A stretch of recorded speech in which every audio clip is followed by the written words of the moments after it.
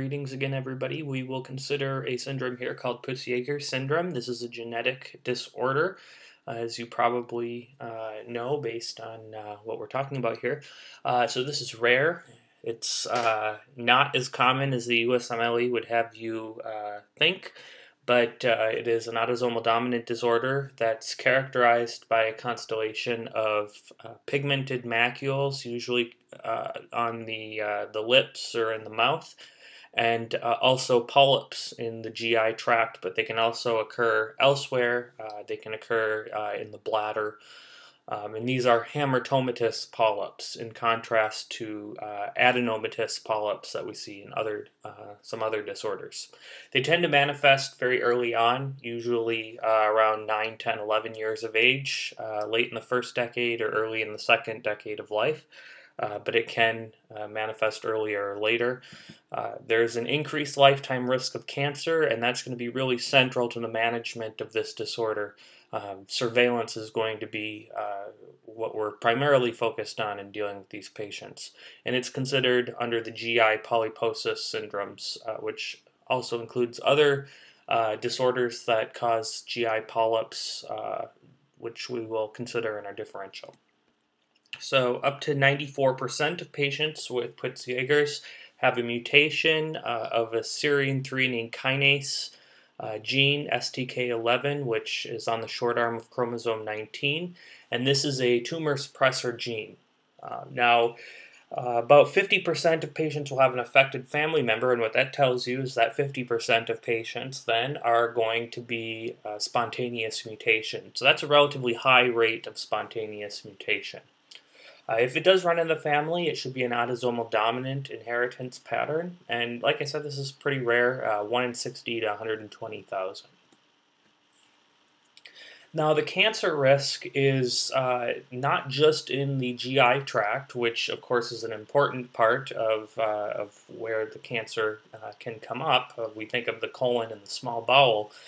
But there is an increased risk of cancer elsewhere as well, even though we don't necessarily see symptoms in those areas until cancer has developed.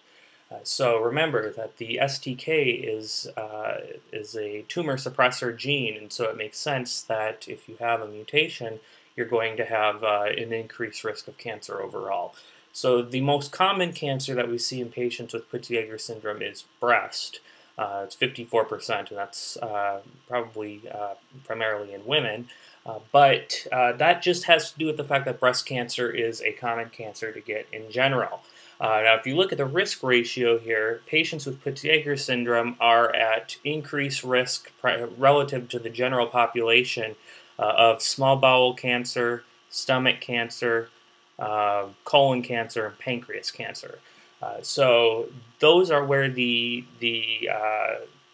that's what the STK11 gene is going to primarily affect, if that makes sense. But the frequency of cancer, when we're talking about breast, colon, pancreas, stomach cancer being more common, that has to do more with the fact that those are just more susceptible organs to cancer. So important to remember that when you have a patient with Peutz-Jeghers syndrome, particularly a female, that breast surveillance is being done, and then also keeping in mind the colon and the pancreas and the stomach. So we'll talk about that more when we get on to management. What are the features that we see? Of course, those dark brown, dark blue pigmented macules are going to be seen primarily on the lips and buccal mucosa, but you can also see them on the hands and feet. You can also see them in the perineum as well.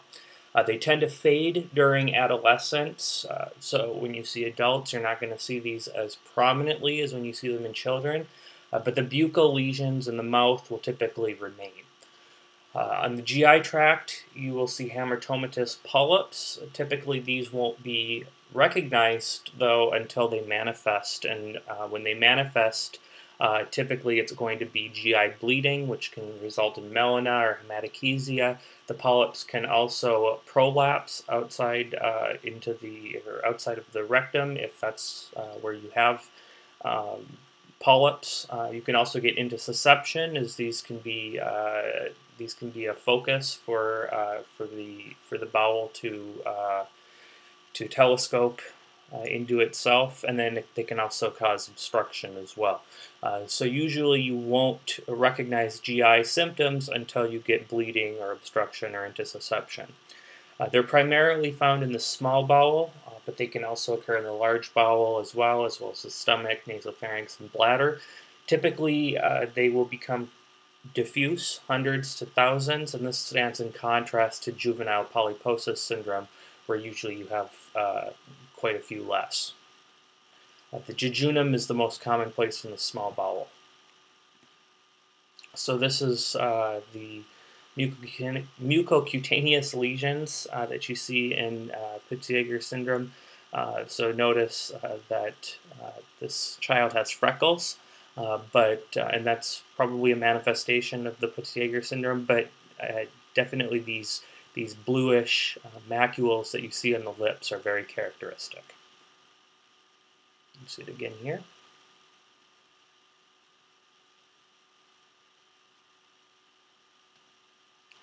So in this patient, you can see the macules on the hands and feet. This is a hamartoma. You wouldn't know that, though, until you biopsy it. And this is in the jejunum. So here are some polyps in the stomach.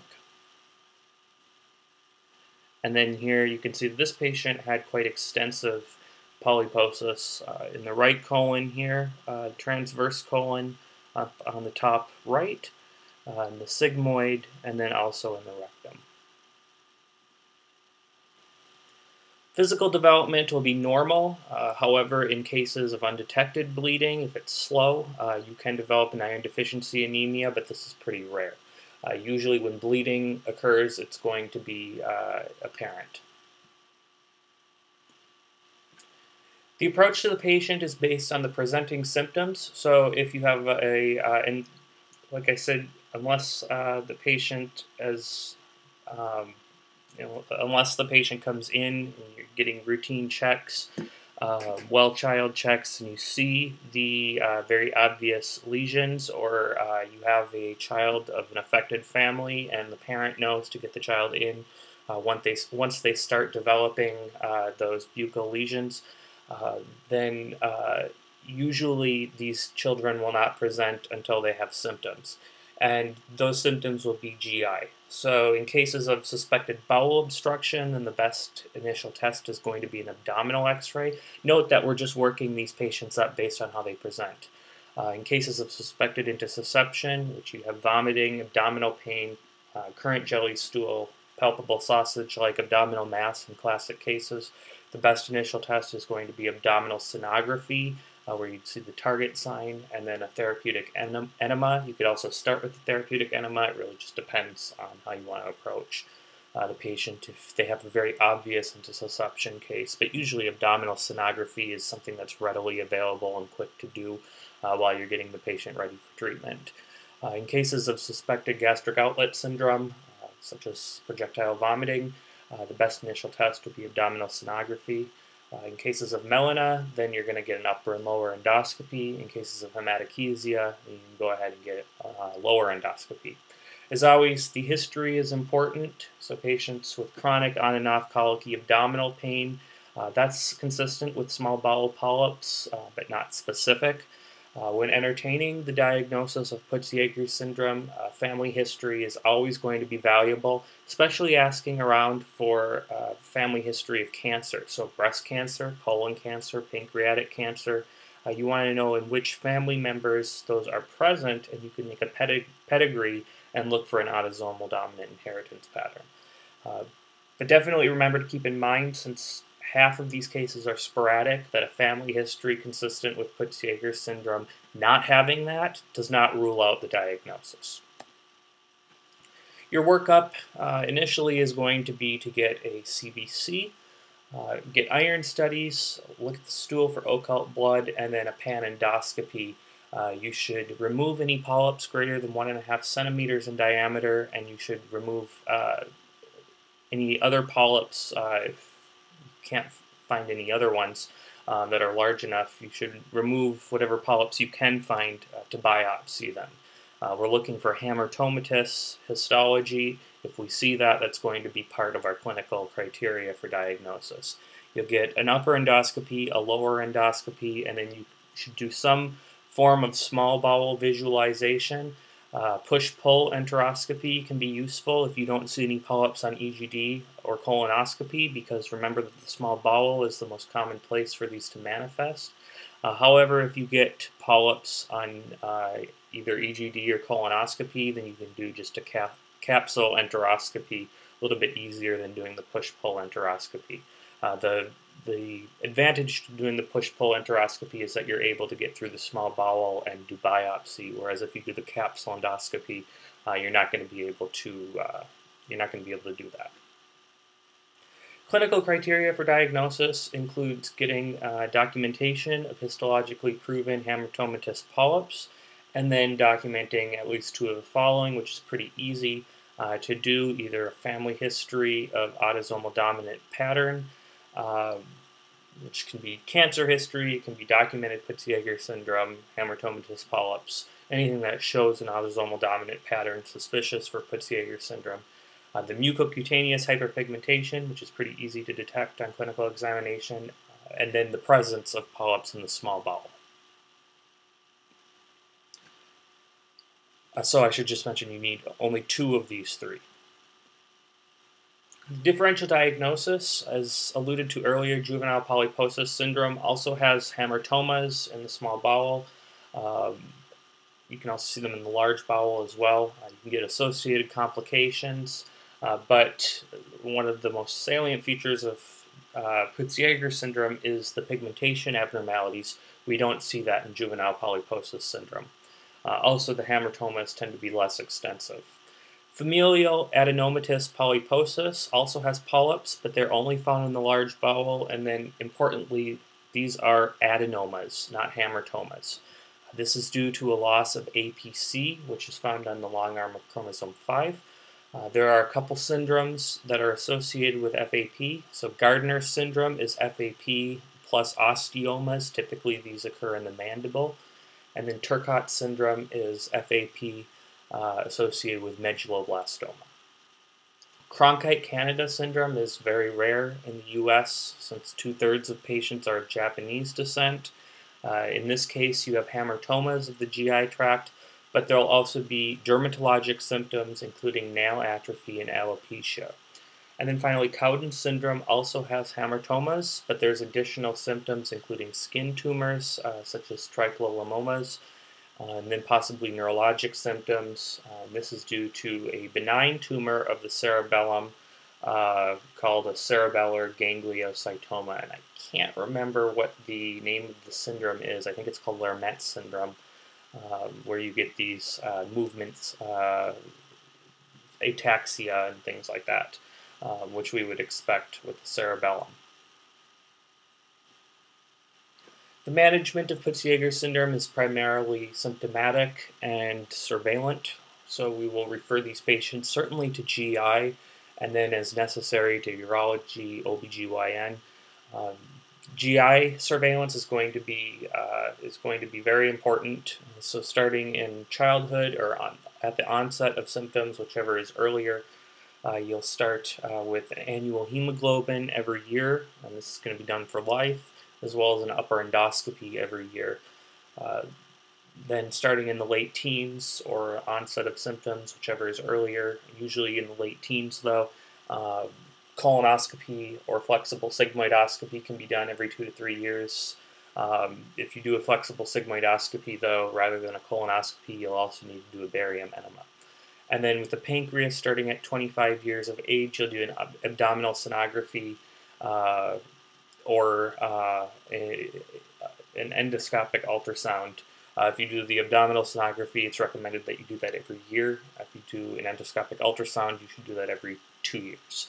Now, with these GI methods, there's really no recommended specific age to start. So these are just general recommendations, and it'll be up to the gastroenterologist. For the breast, you'll do a mammography every 2 years, starting at 18 years of age, and then starting at 40 to 50 years of age, you'll start to do it every year as recommended. And then with the genitourinary system, for males, you'll do a testicular exam every year. For females, it's a little more extensive. You'll do a pelvic exam, sonography, and pap smear every year starting at 18 years of age. And some physicians will recommend doing an endometrial biopsy as well. And that's obviously because of the risk of uterine cancer. Now, some will also recommend screening with tumor markers. So you can get, the ones that you get would be CEA, which screens for colon cancer, CA 19-9, which screens for pancreatic cancer, and CA 125, which screens for ovarian cancer.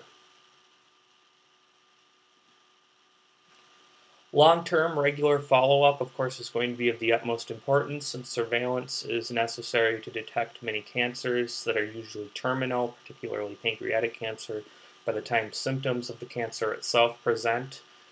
The survival is approximately 50% by age 57 years, so that's significant, and the reason, obviously, is cancer. So that just highlights the importance of regular surveillance. And then genetic counseling should be offered. These patients are fertile, but as with any autosomal dominant disorder, there's a 50% chance of passing the allele on to the offspring, and patients should be aware of this. If you have any questions, write me a comment below.